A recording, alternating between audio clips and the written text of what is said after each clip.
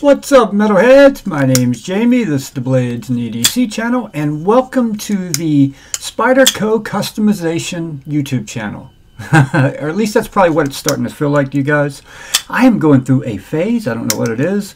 I just want to buy knives and change them around, and we're going to do it again today. I hope you stick around and watch it. And this is one that you've already seen me change around, and I changed it around again off camera. This is the second pair of three. You guys saw my installation of the Nebula fat carbon scales on this pair of three, my new pair of three. This is the pair of three I got with the scales. So I'll put the lime green scales on it, and then I anodized my titanium hardware and pocket clip purple. And that lime green and purple, man, goodness gracious, does that look good. That looks so good. Really makes me think about getting a backspacer and doing a purple in this knife also. I think it would look really good, but yeah. So I just want to show you that one real quick. This is not the knife we are customizing though. If you watch my most recent anodizing video, you saw I anodized a pocket clip and was going for a couple different colors of blues. Well, I wasn't a fan of that. Then once I get the knife here and the scales here that we're about to customize, I decided to go a different route. So I took that clip and I did a brushed finish on it. Hopefully you can get that brush marking to show up on it. Almost looks like grind lines, but it's much cleaner than that. Just a wire brush finish on a titanium pocket clip. No color. No color, believe it or not. Because I got these scales. Ooh, Arctic Storm fat carbon. And then when I look at all the other hardware and everything on the knife, I just thought to myself, Rip's Garage Tech, by the way, makes some of the best fat carbon scales out there. And I swear he does. He does such a good job. And haven't figured it out yet. We are customizing the Spyderco Smock. And, you know, I looked at the satin finish on the blade. You guys know I've been doing a theme with my Spyderco's black blades. They make a black bladed Spock. It's an M4, which I'm not crazy about because it's not very corrosion resistant. Plus, they're hard to find. So I decided just to go with the regular S30V Spyderco. We've got the satin buttons, satin hardware. And I think it's going to look good. Yeah, I think it's going to look good with that. Just imagine if it was on the right side. That brushed finish pocket clip. I think that's going to turn out really good, actually. And down the road, may do a backspacer on this too. And I also considered with these scales, man, what else may look good? Blue and gold go well together. A gold clip and a gold button may look good, but I don't know, with that satin finish on the blade, I'm thinking this is the look right here. This is the way to go. So we're about to find out. This knife is new. It still has its second detent in it. I think I'm gonna leave it in there. You know what they say, two balls are better than one, or at least in my opinion. I'd much rather have two than one personally. I don't know how you feel about it, but I'm happy with the two I have. So we're probably going to stick with two. So let's jump right in here. We got some tools and stuff here that we need. I don't have my glasses on, of course. Now I do. And let's take it apart. Let's do this. I took one of these apart, but it's been like a year or so. We're going to get rid of this pocket clip. We know we are not going to need it. Our knife joy mat here that was donated to the channel by Heidi. Hold on. Are those screws titanium? No. I'm getting a little magnetism there, but they're not very magnetic. So they are not titanium. I didn't think they were, but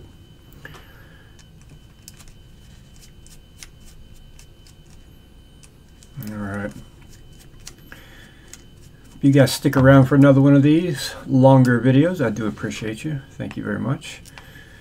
And I know some of you just skip right to the end to see the final product. That's cool too. You know, I get it. I get it. I'm trying to remember which side the double detent's on. I think it's on, the detent ball's on this side, that little spring and ball. It's been so long since I took one of these apart. And I think we've got to take the entire knife apart to swap the scales. I can't remember. This one doesn't have your typical like a pair of three pivot It actually has a regular pivot like most of the other knives in the world. Instead of having that little middle pivot piece and then you put a washer on each side. This is actually on cage ceramic ball bearings, so it's done more like more modern knives are done. Definitely got some Loctite on there. Is that spinning? I thought that was a captive pivot. No, it's not spinning. That's just Loctite. T8 on the pivot screw, T6 on everything else.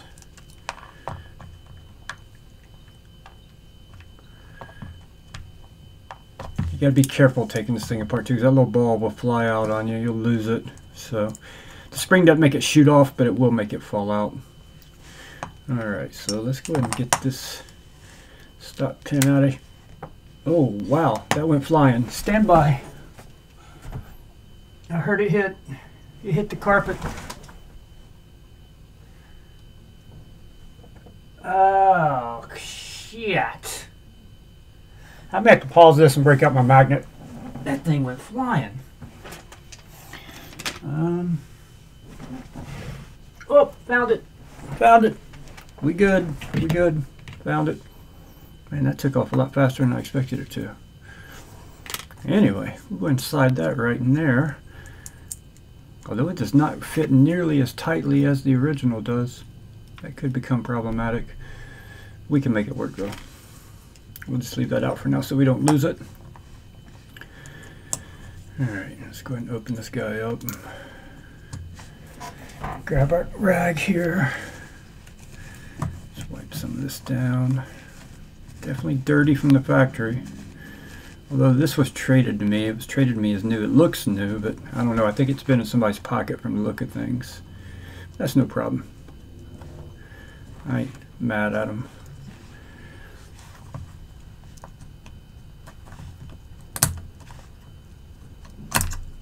Now that second little ball detent is right underneath this blade right now. It's right there. So you got your regular detent under here. There's another ball sitting on top of a spring.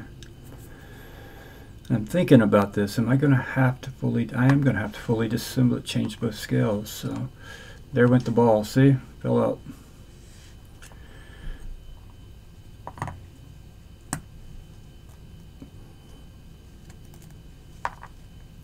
All right, let's just go ahead and take these loose here. T6 though. I have a new driver coming. I'm pretty excited about new 1/4 inch driver. Much more affordable. I hope it's pretty good, because if it is, you guys, it's gonna. I think a lot of you are gonna like it. We'll see. Man, I'm just dropping stuff everywhere today. What's going on with you, Jamie? I just dropped that screw. I'll tell you what. Most of the time, I don't like having like a wider carpet, but today I'm pretty happy I have it. Get those out of there.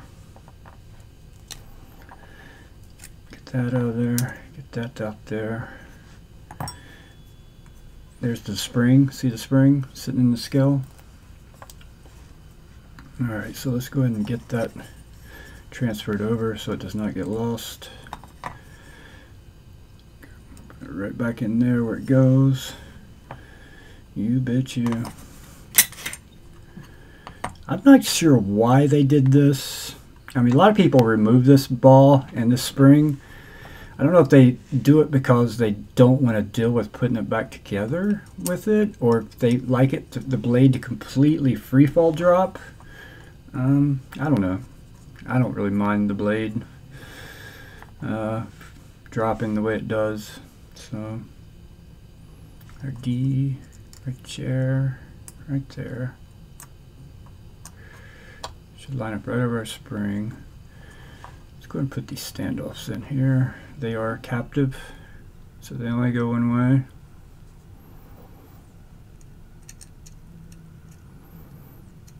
Probably should have left that spring out, put it in after I did this, so I don't risk dropping it, because if I drop that thing, I'm not finding that just by looking for it. No way. I will have to break out the magnet. So if it's going to fall, it's going to fall on this mat. I'm going to leave it in. I'm going to leave my second detent in. Let me take it out down the road. When I originally got the Smock, took it out, so I really only know it with the detent out. I didn't really, because that's what everyone else was doing. I was new in the knives, and that's what everyone else was doing and saying to do, and so I did it and didn't really experience it very much with the second detent in there. So I'm going to leave the second detent in there this time and see what I think.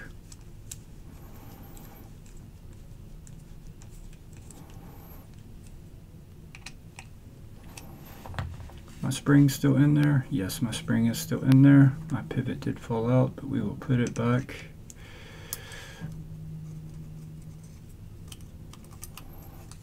At least we will try. Helps if you put it in the right way.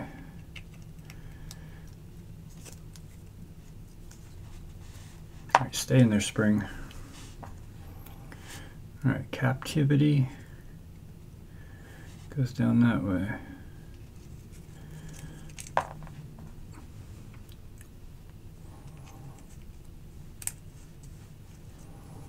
All right, what's going on here? This pivot should already been in there. This should not be difficult. This should not be difficult at all. Let's go back. Let's go in reverse here and see what happens.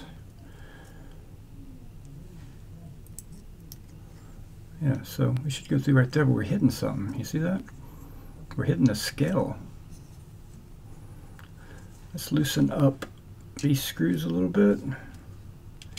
Give us a little movement. And try it again. I think we'll be all right.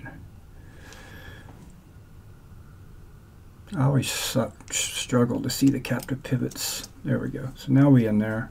So now we can tighten these back down. I think would be good.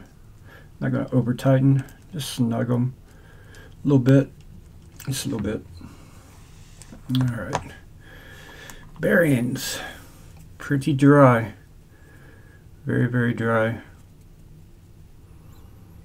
We're going to make that all better though. We're going to lube it up. Using the Zero Friction by ProShot. Great lubricant for your bearings.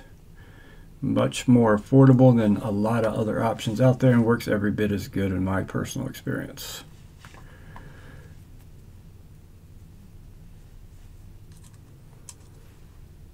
Alright, we got the looby-doob. Alright, this is the tricky part. Get in the hole. Oh, not that hole. You bitch. I should have got tweezers out to do this. Alright, there we go. So you want that ball right there. Want that right there.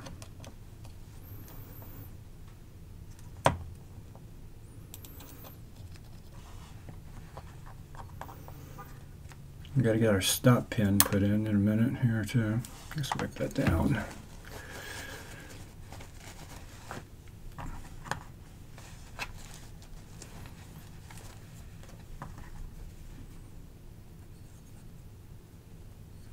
Alright, now we need a little KPL Heavy on our detents. So you have 2 holes in the blade, one for each detent. Maybe, I'm not sure why they did that. Maybe just because it didn't have enough detent to where they felt like it would be safe for people to carry in their pocket, so they added the additional detent to give it a little more, you know, make it a little better. I don't know, but honestly, I've used this knife a lot without that second detent in there. I never had an issue with it opening up in my pocket or anything, so I don't really know what that was all about.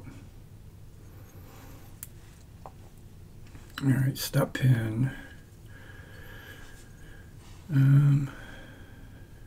Alright.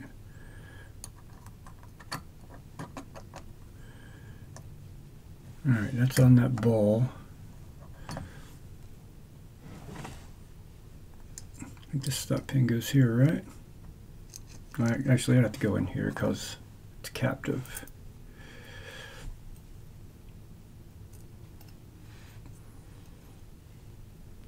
All right, how are we looking? We looking good. We almost there. This has gone better than expected. much better than most of my disassemblies go. It's because I've done this before, but it's just been a long time. You know, I do like to put a little lube in there and let that stop pin right on it. Should have done that on the other side too, but I'm not going to do it now. We've gone this far.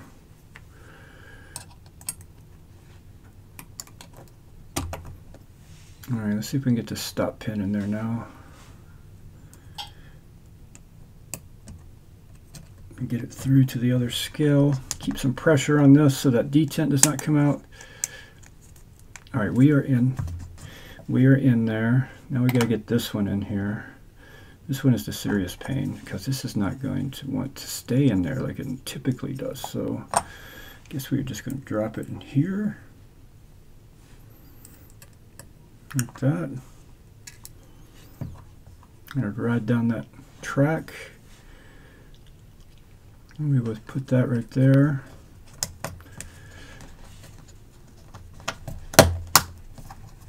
Okay, we'll throw a pivot screw in there.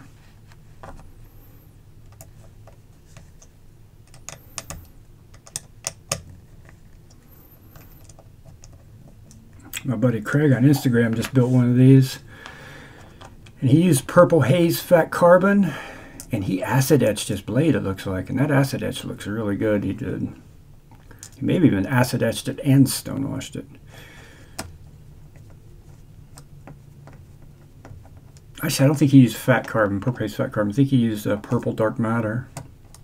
That's what it looked like.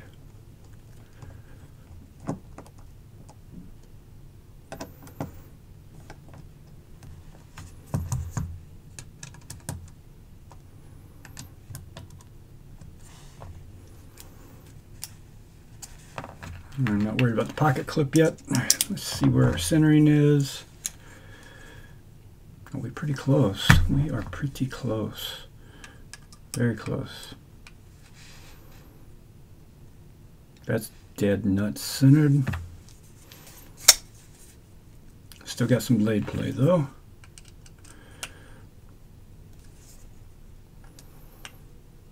Oh, that won't turn. What are you doing?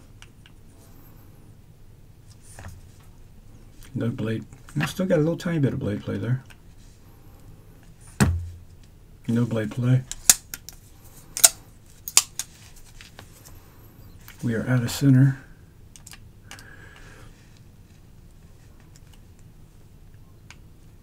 We're dead center. We're dropping like it's hot. Still got some blade play.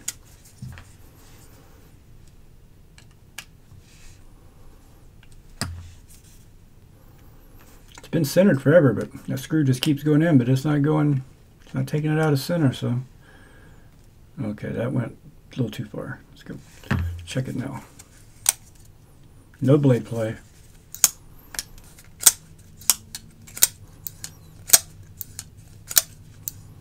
All right, we good. I'm not Loctiting this at the moment, but I probably will in the future. At least I will the pivot. I haven't made up my mind yet on that second detent, so I'm not going to Loctite it at this point in time until I make my mind up. Line that up.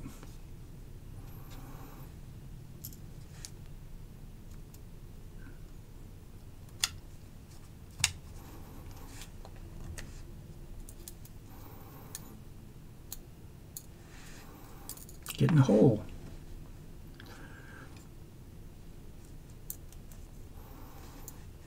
Hold on. Let's loosen these other two up just a tad.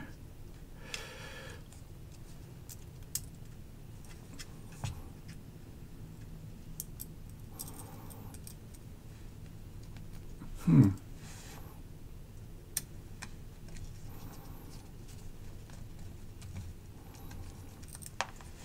on a second. What's going on here? Looks like our holes are slightly off here.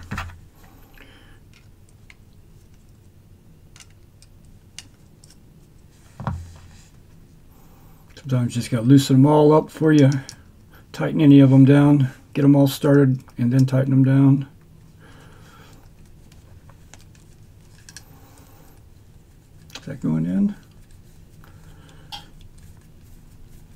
Yeah, there we go. Turn that flashlight off.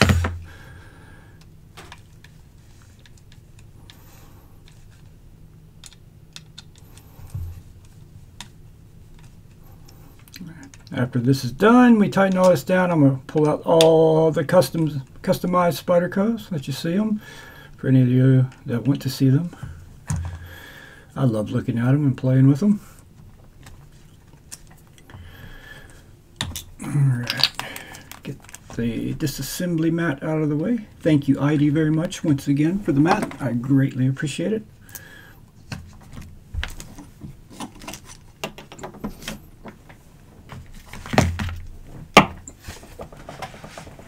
Alright, here we go, and there it is. Definitely got to wipe that blade off. That's one thing about the Smock, man. It has one of the best looking blades Spyderco's ever done. There you go, guys. There is the Smock with Rips Garage Tech Arctic Storm fat carbon scales, a blades we love, pocket clip that I did a brushed finish on. Bring out some more fat carbon for you. Here's the pair of 3 with Rips Garage Tech fat carbon scales. These are the skinny scales though. Well, we'll just bring out Spyderco's. Here's that pair of 3 I showed you at the beginning of the video with the Amazon special lime green G10 scales and blades we love hardware kit. And Lynch pocket clip that I anodized purple, and the hardware I did purple.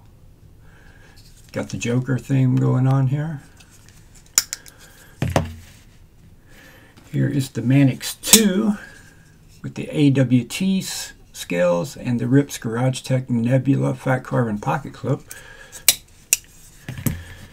And here is the Yojimbo 2 with the Flytanium raindrop fat carbon scales. A Lynch clip that I've done a custom finish on to try to help it sparkle with the scales. And then I decided I'd change the color on this again to teal.